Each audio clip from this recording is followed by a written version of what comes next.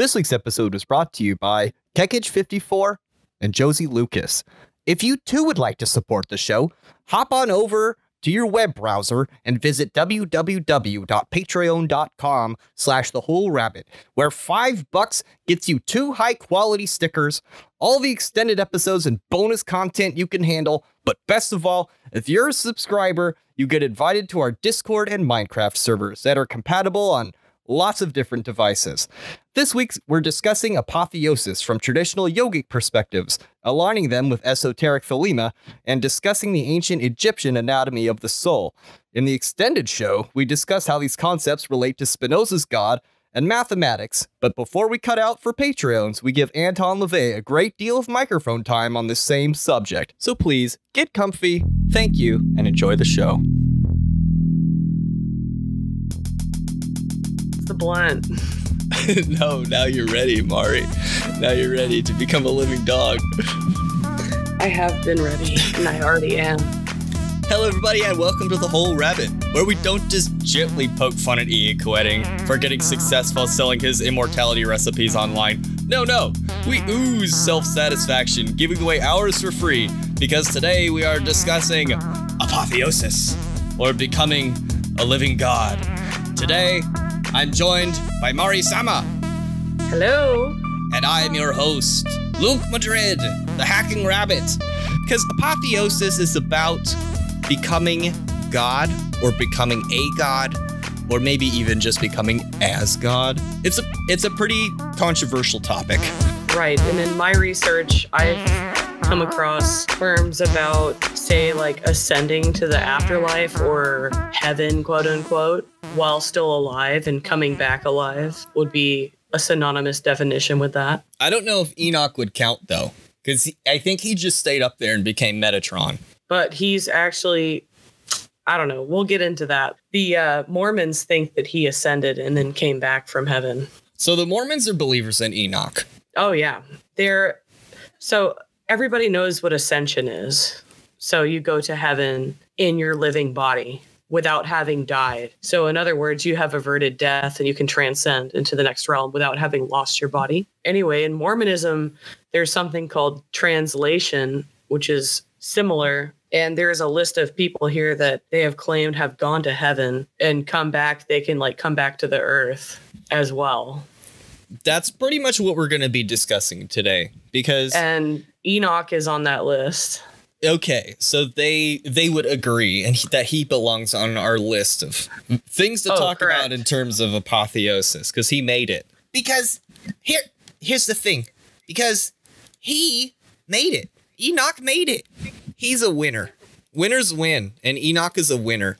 He became as Metatron, because Metatron is basically like, you could be an angel and know God pretty well, and you'd be like walking into the throne room, you'd be like, hey God, oh, it's Metatron. Sorry Metatron, God, I didn't mean to please don't send me anywhere. Don't demote me. You could make that mistake, because they're pretty similar. Metatron is the voice of God. I know he exists in Hakma, so wisdom. Or maybe that's Raziel. Hey, I think he actually might exist as I think he's the Archangel of Kether, actually. So there you go. I think you're right. Yeah. It's a Semitic angel, so it's very old. As Raziel's the wisdom keeper, the record keeper. He's like he's the voice. But Metatron's the voice that speaks. Yeah. So I guess we just wanted to get that out of the way, because in Ethiopia, the Jews there consider the Book of Enoch to be like canon, but they're the only group of Jews, from what I could understand, that accept the Book of Enoch as like, dun, dun, dun, this is real. Everyone else thinks it's like might be a crazy person. So the first thing I want to properly discuss in terms of Apotheosis is kind of a more popular understanding of how it's achieved and how it's imagined. You can find all about this in the autobiography of Yogananda. The 2 people spoken of here are visible on the cover of the Beatles Sargent Peppers album. This is the tale of Master Sri Yukteswar appearing to his student Yogananda from beyond death to impart knowledge and encouragement from the other side. Sri Yukteswar is pretty easily found on the Peppers album. He's positioned on the top left. He's the fellow-looking stalwart with the white beard. Yogananda, his student, is also visible on the cover, but he's a tiny bit harder to find. He's the chocolate-skinned looking fellow with long curly hair, positioned under the chin of the 2 people on the top right. Then, if you want to go even further, Sri Yukteswar's master, Lahiri Mahayasa, is down a little bit to the left, mischievously peeking out with only his left eye, and the top of his mustache is gently riding the hair of the woman below him. Why do I mention him? Because his teacher was the great Mahavatar Babaji, who is a god and is immortal and can do whatever he pleases because he has become the avatar, or simply just is Shiva. Shiva's also kind of important, as it's understood to be the deity that brought yoga to Earth and presides over it in his aspect of Adi Yoga. As such, the Beatles considered the following passage some straight dope, and if you're into Jedi stories or interested in the historical basis for force powers, they're called cities, not with a C but with an S. They're an important feature of Hindu culture and literature. You can say some stuff, Mari, if you want to. I don't know anything about this stuff, like I said. You don't even watch Star Wars. No. I don't trust you. I'm just listening and learning. You should watch Star Wars and learn. I tried once and I fell asleep, so I'm not going to try again. Listen, it's much better if they had just committed to the story arc that Jar Jar Binks is a Sith master and he's working to... I hadn't even gotten to that point and I was bored. Oh my God. You know what? It's not that good, but that's why it's so good. I'm going to read what Yogananda said now. He's a Jedi. I know you don't know what a Jedi is, but... No. Okay. Some kind of like age magician. Some boomer Renaissance, like... You like pulling rabbits out of hats. Yeah, right? They're magic. They're whatever those people were in Dr. Sleep, more or less. So anyway, I'm going to read for Yogananda now. I'm going to try not to do an accent because that would just be bad. So, sitting on my bed in the Bombay Hotel at 3 o'clock in the afternoon of June 19th, 1936, 1 week after the vision of Krishna, I was roused from my meditation by a beatific light. Before my open and astonished eyes, the whole room was transformed into a strange world. The sunlight transmuted into supernal splendor. Waves of rapture engulfed me as I beheld the flesh and blood form of Sri Yukteswar. He's like stoked because this is actually like his physical master. After his master's dead, he's appearing to Yogananda physically with a body. That's kind of like what we were talking about in the intro, right? Sure, that you can materialize back from it, but it's interesting that he's died. He did die. A lot of time people just float into the sky, or that's kind of what some scripts describe it as. That's what Jesus did. Or you materialize into the air, which is spirit. Now, we had discussed in another episode that this being ascended into heaven means that you don't leave anything behind. Your body doesn't rot and your hair isn't even really like you leave behind these pearls or these what the Buddhists would call like the Buddha relics. So it could just be a metaphor. I mean, perhaps maybe it's an inspiration or the fact that your memory lives on, because that's another way people become immortal is they make spiritual children and then they get statues erected for them or monuments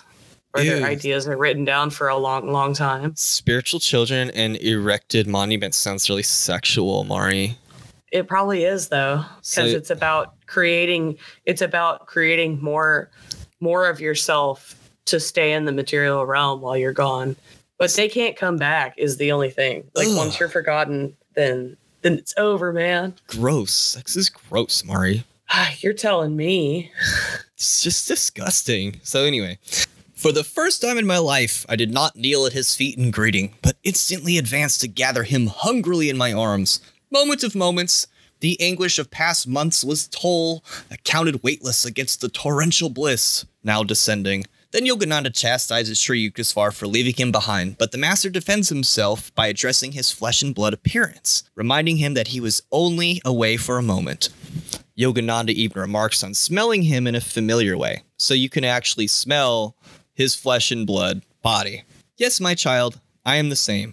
This is a flesh and blood body. Though I see it as ethereal, to your sight, it is physical. From the cosmic atoms, I created an entirely new body, exactly like the cosmic dream physical body which you laid beneath the dream sands at Puri in your dream world. I, in truth, am resurrected, not on Earth, but on an astral planet. Its inhabitants are better able than earthly humanity to meet my lofty standards, and you and your exalted ones shall someday come to be with me. Yogananda replies, Deathless Guru, tell me more. So when I read this, I got the distinct impression I was peering into some source material type stuff or a lens for how the West has come to interpret the Eastern mysteries. The whole book reads like Star Wars. That's just what I'll say about that. Yogananda is pretty clear at this point. They're communicating through the Shining. Even though he's there in the physical body, it's mostly through their thoughts. You have read in the scriptures, Master went on, that God encased the human soul successively in 3 bodies. The idea, or causal body, the subtle astral body, seat of man's mental and emotional natures, and the gross physical body. On Earth, man is equipped with his physical senses. An astral being works with his consciousness and feelings in a body made of life-trons. A causal body being remains in the blissful realm of ideas. My work is with those astral beings who are preparing to enter the causal world. Thankfully, Yogananda be like, more, because this is where it gets juicy. As of now, dude is basically like, oh, I teach the people who have already mastered their astral body and their meditations in this place called Hairan Yaloka. So Sri Yukteswar is some hotshot guru even on the other side. So now he's going to discuss what happens for pretty much normal beings that end up dead and on the other side, which is kind of what we're going for here. Not all of us are going to become living dogs. Maybe just you, Mari. Arf. Where did you even get this story? The autobiography of Yogananda. I didn't even know who Yogananda was. It's in all the cool people bookstores. It's where you get it. Books. Well, keep reading the story, though. Okay. I'm almost ready for bed. Okay. There are many astral planets teeming with astral beings, Master began. The inhabitants use astral planes, or masses of light, to travel from one planet to another, faster than electricity and radioactive energies. The astral universe, made of various subtle vibrations of light and color, is hundreds times larger than the material cosmos. The entire physical creation hangs like a little solid basket under the huge luminous balloon of the astral sphere. Just as many physical suns and stars roam in space, so there are also countless astral, solar, and stellar systems. Their planets have astral suns and moons more beautiful than the physical ones. The astral luminaries resemble the aurora borealis, the sunny astral aurora being more dazzling than the mild rayed moon aurora. The astral day and night are longer than those of Earth. The astral world is infinitely beautiful, clean, pure, and orderly. There are no dead planets or barren lands. The terrestrial blemishes, weeds, bacteria, insects, snakes are absent. Unlike the variable climates and seasons of Earth, the astral planets maintain the even temperature of an eternal spring, with occasional luminous white snow and rain of many colored lights. The astral planets abound in opal lakes and bright seas and rainbow rivers. So, this place is basically the best, most ideal place for a rave. I was going to say, it sounds just like a rave. Places where, so he goes on to say the places that aren't Hairan Yaloka, where he's training all the super advanced souls. He says, he explains the rest of the astral world. So he says there's millions of astral beings who have come more or less recently from the Earth. And also with myriads of fairies, mermaids, fishes, animals, goblins, gnomes, demigods, and spirits, all residing on different astral planets in accordance with karmic qualifications. Various spheric mansions or vibratory regions are provided for good and evil spirits. Good ones can travel freely, but evil spirits are confined to limited zones. In the same way that human beings live on the surface of the earth, worms inside the soil, fish in the water, birds in the air, so astral beings of different grades are assigned to suitable vibratory quarters. Among the fallen dark angels expelled from the other worlds, friction and war take place with life-tronic bombs or mental, mantric vibratory rays. These beings dwell in the gloom-drenched regions of the lower astral cosmos, working out their evil karma. In the vast realms above the dark astral prison, all is shining and beautiful. The astral cosmos is more naturally attuned than the earth to the divine will and plan of perfection. Every astral object is manifested primarily by the will of God and partially by the will call of astral beings. They possess the power of modifying or enhancing the grace and form of anything already created by the Lord. He has given his astral children the freedom and privilege of changing or improving at will the astral cosmos On Earth, a solid must be transformed into a liquid or another form through natural or chemical processes. But astral solids are changed into astral liquids, gases, or energy solely and instantly by the will of the inhabitants. The earth is dark with warfare and murder in the sea, land, and air, my guru continued, but the astral realms know a happy harmony and equality. Okay, so this is the part where it gets really good, Mari. This is the part where you need to really pay attention, because if you've ever wanted to become a living dog or have your dog turn into a person, this is where that happens. It's not always about that. Well, what is it? No, I'm kidding. But it's about realizing that God is a dog. Oh my goodness. We're going to get blowed up for you saying that now. Whatever. He goes on to say that like trees can transform into people for a short time, and people can transform into trees and flowers, and that the gods come out and put on different forms, like the way we would put on different outfits, the way we would want to, and go to a festival or a feast. And the beings from higher dimensions come down and party with the beings of lower dimensions on like holidays. That could be considered part of panpsychism or paganism even. They have lower spirits and beings like naiads and dryads, which are respectively forest and water spirits. Elementals are that way as well. They can be possessed by gods and used like puppets to walk around on the land. I think that's the thing. If you've ever been to a really crazy rave or a mountain party, it's conceivable that you could run into somebody who just doesn't seem totally human.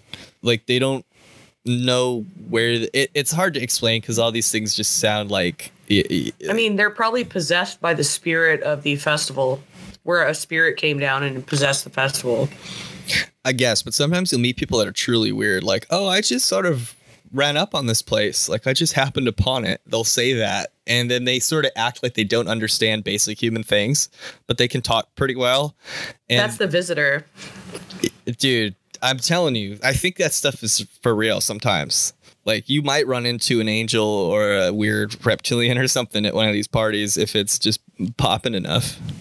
But okay, besides just wacky, weird rave conspiracy theories, this is a common motif in initiation.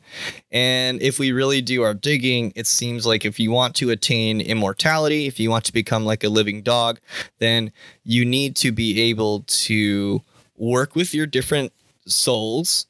Sri Yukteswar says you have 3. And he's working with the people who have mastered how to use their souls more or less. It's just they have more mastery to learn still. This folds into the ancient Egyptian anatomy of the soul. And once you take that into account, thelema and the process of apotheosis through thelema makes a bit more sense. So if we take what is spoken here in some earnest, it, like I said, it relates to Hermeticism. For instance, the yogic lineage, as we've mentioned here, it leads all the way back to a walking, living, kicking-ass avatar of Shiva himself. The most elementary bit of digging will reveal a prototypical form of Shiva as Rudra, the Stormer. The following information is in some places quoting and in other places paraphrasing the works of Oliver St. John in his works, Thelemic Monographs, and his free, readily available Temple of Babylon podcast, which is pretty exquisite if you're interested in learning about esoteric thelema and separating the 93 current from Crowley's cult of personality. Thelema and the 93 current was unleashed upon the world by the activation of a funerary tablet of Ank-Fna-Kohnsu, a Theban priest of the god Mentu who lived and died during the 25th and 26th dynasties of Egypt. This is commonly referred to as the Stele of Revealing, which depicts an enthroned god and an adoring priest under the night sky of Nuit, and a winged solar disk of Hadit, or Heru beheaded. Mentu is the name of the god enthroned, and we would oftentimes or normally refer to him in Thelema as Ra Horquit. Mentu is the name of Set and his special name of Ra as the sun's heat at full strength. So the midday sun. Harukuti, Horamuku, Ra Horquit are all just different spellings, more or less, of the same name. This is a product of Egyptian analogous thinking. different in many ways and alien to our linear and deeply compartmentalized disposition that most of us are used to encountering today. Mentu may be understood to be a unified form of Horus and Set, but most of the Neteru, associated with major cult centers, embody the power of many gods. Thebes is derived from the Greek name of a place known to the Egyptians as Waset, and it means place of the scepter, or Was. What we term the scepter is identical to the image of the Egyptian god Set, a scepter held by all high-ranking priests. The scepter is the length of the human spine and terminates with 2 prongs at the base, symbolizing the dual nature of manifestation. Theology to the ancient Egyptians does not go overboard on unity, as the gods are polymorphous and all manifestations in nature are dual. When manifestation is withdrawn, it is understood as the circle of Nuit, or what a Thelmite might formalize as 0 equals 2. This is the esoteric equivalent of the Jedi and Lion King, the same voice actor, looking down upon the protagonist from above, the consciousness going back and merging with the all. Likewise, though, I had something to say. Okay, go ahead. So with the 0 equals 2, I was reading about the foundations of mathematics and algebra in India, and something they taught is that duality is part of being in the physical realm. So 0 goes straight to 2. Like why would you skip 1? Because 1 times 1 is 1. So you just get an infinite 1, out of nothing. So you actually need duality for reality to exist, because it can't just be you. It has to be you in an environment, or you and another person, or... Well, this is a motif we explained and explored a little bit in our ego episode, because those people, Jung and Freud and the rest of them, conceptualized that if you are reflecting, that's the only way you're truly conscious, is if there's some quality of two-ness and the ability to reflect. Likewise, when you're saying you can't just go from 0 to an infinite 1, consciousness is derived of at least 2. There's got to be some reflection, and perhaps even more than 2, which is what the ancient Egyptians here seem to say and think. Ra-Hoor-Khuit of Thelema is one of these immortal beings. You got Yoda, Obi-Wan Kenobi, Scat Crothers, Sri Yukteswar, Mufasa, but it's Ank-Fna-Kohnsu who's coming to Earth and speaking to Aleister Crowley to deliver the Law of Thelema. The Law of Thelema is there to essentially help us work out our deal with these multiple souls so we can attain a level of immortality. That's the general consensus. The thing that gets me, though, is if you read it literally, it seems barbaric and ridiculous. It's not unlike the Ninth Gate antagonist Boris Balkan when he misrenders the Ninth Gates before dramatically self-immolating in a failed demonstration of power of the poetry's literal interpretation. As such, the Book of the Law is equally impenetrable and even dangerous when studied without the ancient poetic conceptions of the soul and duality in mind. As per Crowley's translation of the hieroglyphs on the stela, the words on the back begin, "Unity uttermost showed, I adore the might of thy breath." For starters, the word breath is a translation of tu fur bu, which includes the plural of souls or spirits. In Kabbalah, breath, mind, and soul are pretty much interchangeable in terms summed up by the Ruach. But the Egyptian sense is a multitude of souls or spirits. And we kind of miss that in translation over here in the West. So, if you wish to gain unity with the eternal and become the ultimate living in the Force type Jedi you always wanted to be, you get to play some inventory management with your different souls. Does this sound like fun to you? I think, like, if anyone's... Sounds boring. Why do you say the B word? I mean, it sounds like putting files away. Well, what would you call it? You don't play video games. You don't like it. You're pretty good at inventory management. You play the Minecraft. Categorizing your egos, that's like having schizophrenia and multiple personality disorder. Except you're organized with it. It also sounds like having all these different personalities charted out and working with their opposites. Oh, yeah. It sounds just like somebody I know. Yeah, so it's super cool when you do it, and it's super boring when I talk. It's not me. It's her. It's Mari. She's a bitch. Okay, fair enough. See? If God can do that, why can't we? Why can't we just pretend to be somebody else? Well, some people just do it naturally. That's but that's how you get two. Well, I think they're saying the one pretends there's two instead of one. I think it's saying it's built. So you're a skeptic, I see. Skeptic. Naysayer. I'm just not studied on these things. Well, okay. So to be fair, when Freud says we have an ego and a super ego and an id, that's okay. But the second we start calling them souls, I mean, what is the psyche but a soul, right? What does psyche even mean? Yeah, I mean, exactly. That's what it is. So for the naysayers out there, just have an open mind, man. Just worship Satan. Because that's what some of you would just say about me anyway. That's fine. But I am talking about Satan in this episode because it's an older archetype that goes back to Set.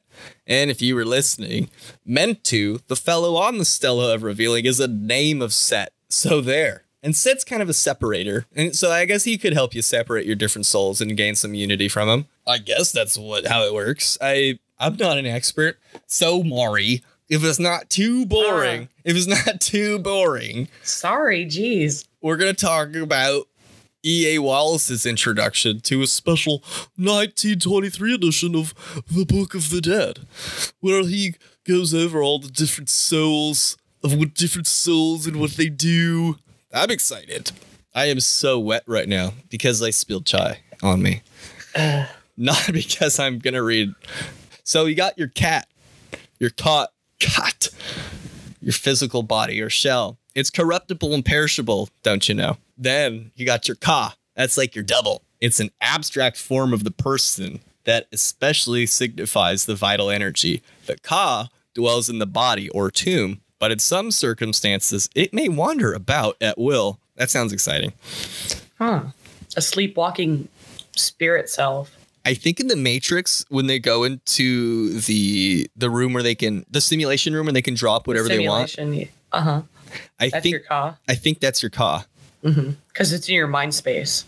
I see. Because he tells Neo, you've never used your physical eyes before. So he's experiencing his ka for the first time because as of now, he's only lived in his ka, which is able to be embedded in the matrices. Oh, I see. Thought space, like what you were kind of saying right there. All right, moving on. There's more of these souls. You got your ba, your heart soul. It's depicted as a bird with a human face and often dwells with the ka. It's able to assume a material or non-material form at will. This sounds like some Wonder Twins or something going on. Oh, it's going to get more Wonder Twinny. I don't even know what that is. It's like where they can change forms and they have like a power ring. It's just an old Hanna-Barbera cartoon. Sorry. I just want to transform into Tigra and Bunny at the same time. We won't talk about that. So you got your Ab, the heart soul, which is associated with the intelligence of the heart, especially intuition or analogous thinking. And that's just Ba backwards. That's your Ab. Oh, interesting. Now, vampires take a sip of coffee or blood. And listen up, because this next one's important to you. This one's called your Kaibet, or your shadow. It's like the Ka, and it may be nourished by offerings, and it has an existence apart from the physical body. In fact, we talk about the spiritual body in the vampirism episode, and through rituals, it can be fed through various sacrifices and offerings. I kind of said that twice, but I'm just pointing out that that's something you can do. But it's opposite of you. Well, it's a shadow. Right? Well, it's a shadow of you. Yeah, it's a what shadow. You lack. It's hard to say. It's sort of like your Ka, but you got to listen to the vampirism It's episode. like your caused evil twin. So now your guys are triplets.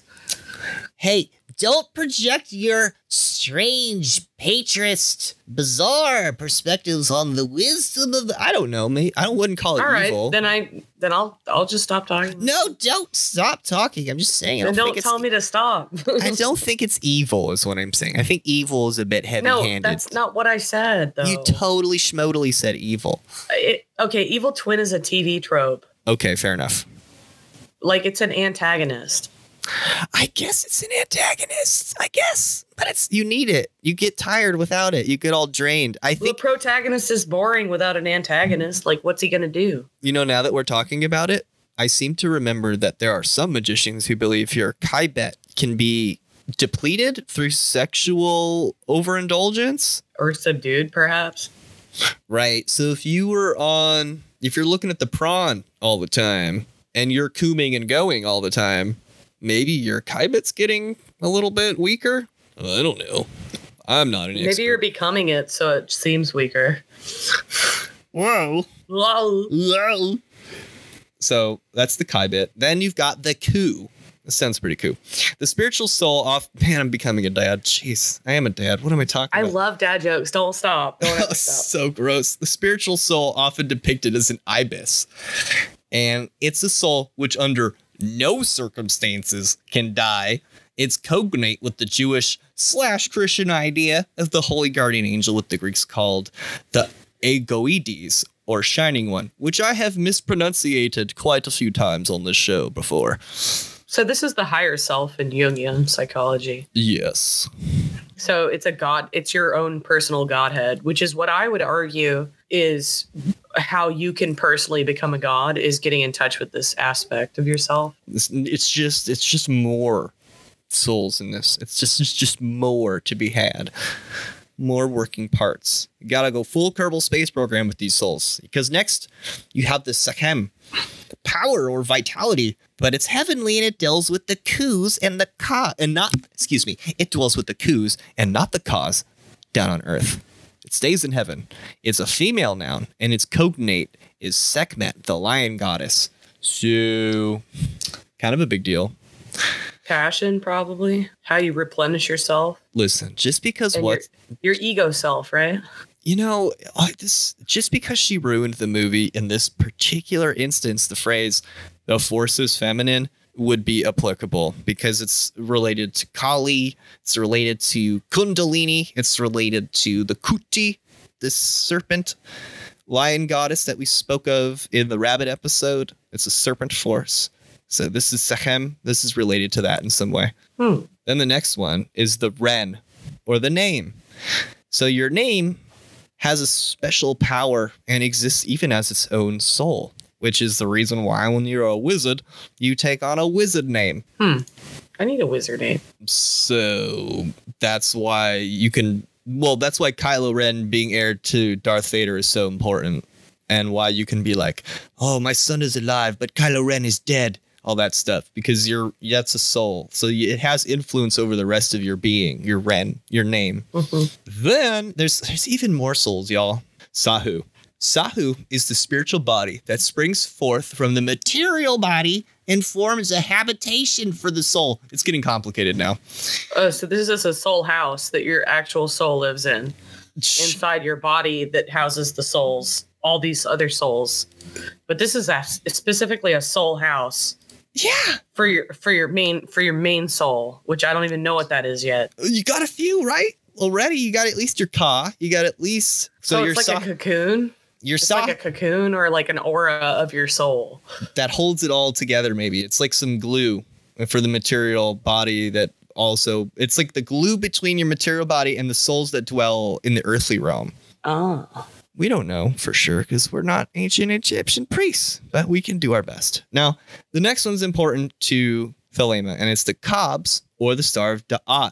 It's not named by Budge, but is declared by Aiwas, as the Kabs is in the Ku, not the Ku is in the Kabs. So the star is in the soul, not the soul is in the star.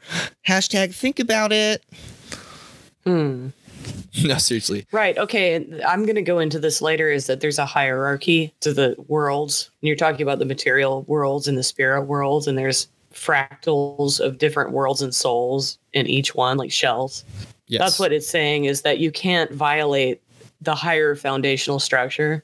So you have parents and children. Like, okay, when you're programming in programming language, you have a script that has to run for all other scripts to function.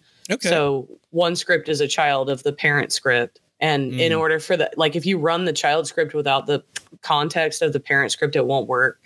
And that's what my argument is that this is like the inherent structure of the universe. So you can become a god, but you have to align yourself within this higher structure. There are hierarchies. So you do, like, it doesn't matter how high you get on the scale. It's irrelevant. Size is irrelevant. How much power your soul has or how much influence you have is irrelevant, because it goes up infinitely and it regresses downward infinitely. And so that's kind of where I come in and kind of say that, like, you can't violate the up and down hierarchy of that, but it's infinite. So you could in a way call yourself a god of your immediate vicinity, because you are. Yeah. I think that was a big part of how they thought of perhaps themselves as stars in the body of Nuit, or had the potential to ascend to that stardom. They didn't. Correct. It's a higher awareness. It's like the highest awareness you can attain. They didn't think that body. They didn't think in analogies in terms of computers, but I'm sure they had the stars and plants and animals, and that's how they presented it. So to us, we would think of it as, like, like what you said, subscripts and whatnot. But yes, I generally agree. Then there's the last soul here. It's called the Ekar, and it's a noun. Its verb principally means to soar or fly through the air as a bird. Also, it has the meaning of reaching out, which is what the priest is doing on the stela. It can also mean shining, fire, or spirit, which in essence is used to unite the Ka, the Ba, and the Ku. So the Ka is able to freely travel to any world at will. So that's the immortality we're talking about, is if you get all your souls OP enough and you get your Ekar really fired up, you can unite the important parts of your soul together, which is your earthly double, your heart soul, it looks like, and I think your Ku is like your soul. And then your Cobs. Your higher self. Yeah, and then your Cobs is within that. So presumably it would be there as well. And you'd have 4, which is kind of interesting if you consider the 4 elements. I would argue that this is awareness, level of awareness. Sure. So the more you increase your awareness, the more power you, like, the more your ego would expand. Not ego, but your consciousness expands the more you are aware. You become spiritually larger, quote unquote, in a way. And you have some maths about this? Oh yeah. Oh, this is badass. Well, guess what? If you are interested in that big, huge conversation we're going to have, you're probably going to have to fork over $5 at www.patreon.com/thewholerabbit to get the full extended episode, because for the free episode, I would like to talk about LaVeyan Satanism and what Anton LaVey has to say about becoming a living god. And then we'll go into some of the nerd mathematics and nerd stuff. Yeah. As they say on last podcast, nerd alert, nerd alert. Are we going to do Shinto? If we have time in the second hour, we'll talk Shinto. Otherwise, it'd be cool to have a whole episode. But let's get on to it for the free show. Let's talk a little bit about, this is Anton LaVey near the end of his career after Aquino has moved away and he's not taking credit for his writings anymore. This is him speaking in his own words. It's very cool. He has some very interesting perspectives on how to become a god, because in essence, he's an atheist, and he believes that life is the great indulgence and death is the great abstinence. So from this perspective, it's quite interesting, and I wanted to provide this for the free show because a lot of my listeners are Satanists, I think, and some of them are Christians too. So whatever, man. Well, you can't have, one without the other. We don't just cater to one group, but this episode is very heavy on Set and Satan and ideas that are central to the Church of Satan. And so I did. And something cool I did realize earlier is that all of those figures you were talking about are the light bringers, including Satan or Lucifer. And they bring intelligence to humankind that are kept guard by the gods. So if you are not all about the nerd and the high-minded file cabinet way of dealing with your souls, just listen to the following. Anton LaVey say this. Don't advertise. Just let your presence be known. Never, under any circumstances, go around proclaiming yourself the devil. Others must recognize you as such. The reason the God of Christians, the fiction known as Christ, doesn't make regular appearances at concerts, book signing parties, or backyard barbecues is because he doesn't have to. There are plenty of followers who will advertise his existence for him, not to mention attesting to personal acquaintanceship. If you are a first-rate devil, others will do your advertising for you, whether you ask for it or not. 2. Never be fashionable. Always be mysterious and enigmatic. Remember, man follows his gods, and his gods are never trendy. You never met a god who wanted to be one of the crowd. That's why it has been said that the Lord works in mysterious ways, or why an unexpected catastrophe is called an act of God. So don't follow the trends. So number 3, you must be creative. Take inspiration from the most sordid sources if necessary, but never imitate. Rip-off artists cannot proclaim themselves divinities because they lack the originality or creativity to come up with fresh ideas, let alone new worlds. 4, you must have class. Be reserved. Show some restraint. If you can't be decorous around other people, how can you maintain order and control? 5, a sense of humor is a must. A dog who can't laugh at himself or find comic relief is a dull Jehovah and most definitely unsatanic. You wouldn't want to be unsatanic, would you? That would just be. So if you want to be unsatanic, I think I am a Satanist at this point. Just don't have a sense of humor. That's the most important part if you want to avoid being Satanists. The next one's also pretty important. You have to harbor some doubt, even about yourself. You can read that one for yourself. 7, be aware of your own mortality. Understand that gods have been proclaimed dead many times throughout history. That's why they have Valhallas and Avalons and lands like Nod, east of Eden. So he takes a very cynical view of what we just read. You must be perceptive enough to see the things as they really are, not how you might have been taught by others or who stand to gain from your ignorance. Yet, to better understand the ways of man and deal with him, you must be able to suspend your awareness of what's really happening and see things through his eyes. In other words, learn to be stupid. It will serve you best. Be merciful, especially when you're happy, but cruel if you're pissed off. If you really wield any power, people will realize the benefits gained through contributing to your happiness, or tough luck that can befall them by getting you sore, I should say. So that's how you become a god, according to the actual Church of Satan dude. Like, that's... Well, holy fuck, I guess I'm doing it all right, because these are things to live by, at least for me.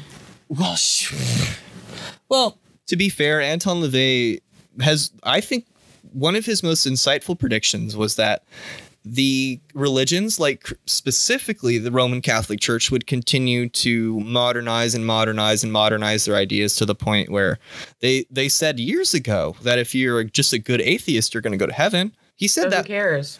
That's exactly what he said. He said, so just become a Satanist already. We're having more fun anyway. Like, why are you going to like wade in slowly and go with the masses and get like the watered down stuff? Just come over and just do it already.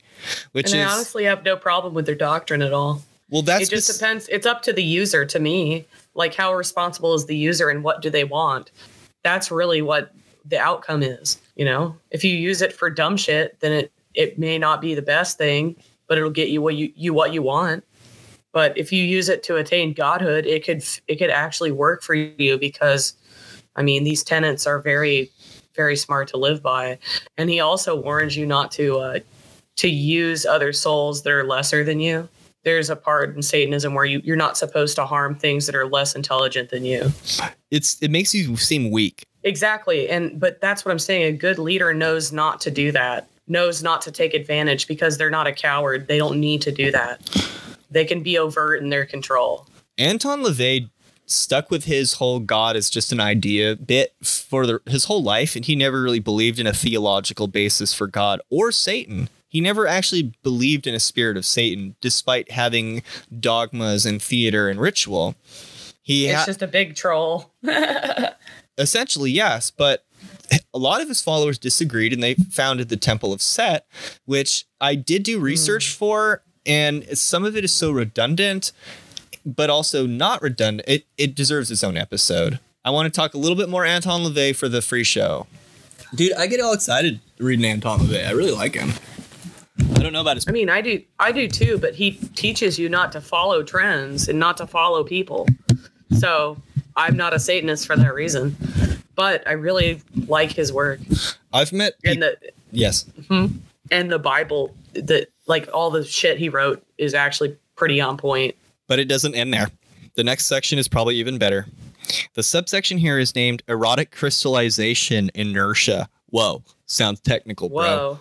Whoa, bro. Is this Steven Universe porn? Nerd alert. Dude, if you listen to his music recommendations, they're like Flight of the Valkyries is on there, and Holtz, and this dude did not warm up to rock and roll until he was nearly dead. He was like, this is crap. You know, like, he was really into the classics.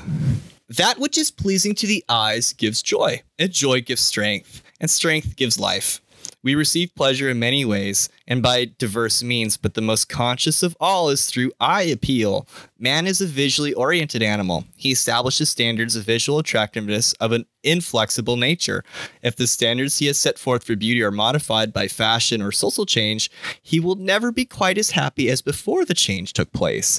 As he grows older and styles change more, he will cling to the substance of his joy by retreating into social circles where he might reminisce of what once made him happy. In this way, he remains in his vitality, albeit vicariously. With his cronies, he will talk of the good old days. Days replete with the sights so dear to him, now so sadly changed. His pals and the elderly girls who abound in the old compound share his nostalgia, and their clothing is out of style. Out of style! How fortunate for the inmates of senior citizen centers that they can maintain at least some semblance of the good old days, if only on their backs. Little do they realize that this very outdatedness is keeping them alive. How often is it seen that when an aging person loses interest in life, when his children have grown up and his vitality decreases, he will enter a retirement community and suddenly become revitalized. I don't know if that's true. That's true. Is it true? It is. Oh, they fuck like rabbits. Okay, so I'm not. That's okay. Moving on. I'm happy that's true. Theoretically, it would be assumed that such an atmosphere would hasten the death process and to the inertia of old age. Why does the opposite invariably occur? Because the aging person is suddenly thrown into a controlled environment, one where there is more visual imagery conducive to his excitement and enthusiasm than in the outside world, stylishly out of style. It becomes fun for the cadres to look at each other, much as it must have been fun in their younger days. Aww. The boys gazing with lust at the girls, and the girls longing for the boys. And what about the small towns, those places bypassed by the freeways, where Octogenarians dominate the landscape, the little jerkwater towns where nobody ever seems to die, where they all seem too crotchety over what is going on in the world, fighting over any change that will alter the visual landscape, and only accepting that which promises freedom from pain, illness, and death. From a visual point of view, these places are completely inert. Cars are 20 years old, no buildings are ever torn down, much time is spent on porches and back benches, around pot-bellied stoves at the bus depot, wherever there's something to be seen. And what is seen? The same things that have always been seen. The inhabitants of such a place might not live to be 100 years old, although there exist such environments in which numbers of incredibly old people are abound. It appears certain, however, that in static environments there are more old people per capita than within the constantly changing scene. It will be argued that it is natural for old people to live in such places where it is stifling to young persons. This is true, but it need not be. The main reason for young people leaving such environments is because they can't cope with old farts. The old folks feel equally disdainful of the progress, quote unquote, that is manifested in youthful styles, fully as alien to their visual joy associations as their stodginess is to the young. Under such conflicting standards of visual exhilaration, no one can be nearly so happy as if a total, compatible visual atmosphere were to prevail. Let us not forget that the young of today are crystallizing their own visual standards of beauty. Soon enough, they will become the old fogies. In time, they will band together in retirement communities in old people's homes, reminiscing of the surrounding themselves with accoutrements of their youth. Places where people live longest are space-time warps. They could live even longer if young people dressed and looked exactly like themselves. The chronological change that accompanies style change is the culprit here. With each new advance in medical science, there's a setback, another way insofar as longevity is concerned. While men of science discover cures, they also discover means of communication and travel that open wide the very isolation and harbors uniquely collective existences. Thus, Shingalaws are turned into Manhattans, and germ-laden dying 90-year-olds are turned into germ-free, smog-smothered, anxiety-ridden dying 60-year-olds. Just as fashion centers of the world promote a quick death, so unchanging environments exist as hubs of longevity. The most deadly lie is the half-truth, and the fashion industry has perpetuated one of the most eloquent of all, namely that a fresh, new approach is what keeps one young.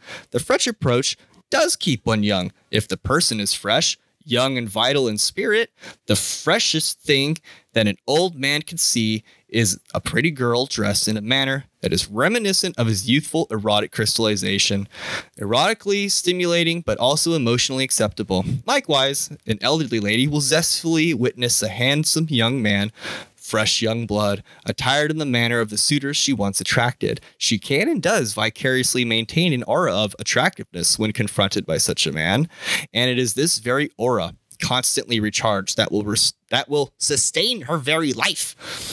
What? Is he talking about? Is he talking about Karen right now? He's talking about cougars. What? I know my life path. So is that why if I dress like Mr. Rogers, they come after me? Mm-hmm.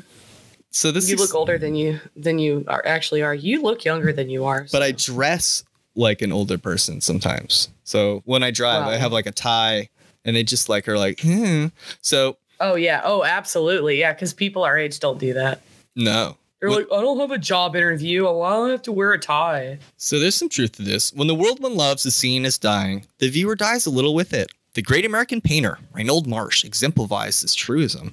Every day until his death at the age of 56, he sketched and painted the most earthly, sweaty, and lusty examples of humanity he could lay his eyes upon. His productive voyeurism led him through the entire spectrum of cheap cafes, carnivals, amusement parks, skid rows, exclusive clubs, opera openings, coming out parties, and everything in between. His super realistic canvases were jammed with the kind of people he loved to watch and the environments he loved to haunt. As his closing years approached, Reynold Marsh grew depressed at the changing scene. It's Reginald. Fuck. Thank you, Jesus. New styles were emerging, and it now became more difficult to immerse himself in the vistas from which he had so long drawn, both in his paintings and life himself. His canvases of lumpy women and pot-bellied men were too unappealing for the think thin era of the 50s, and his floozies violated the then current Grace Kelly ivory soap look. His disdain for modern masters, Matisse draws like a 3-year-old Picasso, a false front, became exemplified as he summed up modern art as high and pure and sterile. No sex, no drink, no muscles. Marsh, out of date, feeling reached its zenith when he was asked to take part in an art symposium. This first speaker, who was a then popular New York painter, enthusiastically championed current trends. Then followed a professor who advocated new and dynamic experimentation in the visual field. At last, it was Reginald Marsh's turn to speak. He stood on the platform for a moment as if trying to collect his thoughts. A sad look of resignation appeared in his eyes as he gazed down at the audience. The talented watcher of his innermost secret lusts and life-giving scintillations declared softly, "I am not a man of this century," and sat down. He died shortly thereafter. Yeah. Anyone who is satisfied with the way things are going is reluctant to change his mode of living. This includes style, fashion, and environment. Man is the only animal who has been carefully taught to be discontent. What is even worse, man is the only animal who has been educated on one hand to be discontented, while religion has programmed him to remain static, inert, and complacent. Small wonder he has such a mass of frustrations. If he is content with the way things are, the priests of fashion and change coerce him into unwilling and unnecessary modification. If he is a malcontent who wishes to escape from the world he feels is shortchanging him, he is told to accept things the way they are. Be thankful for small favors and await his better life in a future paradise. Oh, that's a pretty good story. So something I saw about, or that I thought about this, it seems like your attitude is really what your real age is, and how you come at the world, how you deal with it. Yes. How you deal with change. Honestly, it seems, how you deal with change, but also how you stay within your own bubble, so to speak, that makes you the most vital, no matter what. You stay in your heyday. People tend to stay in the time where they're like at their peak, and they're not interested in exploring anything outside of that.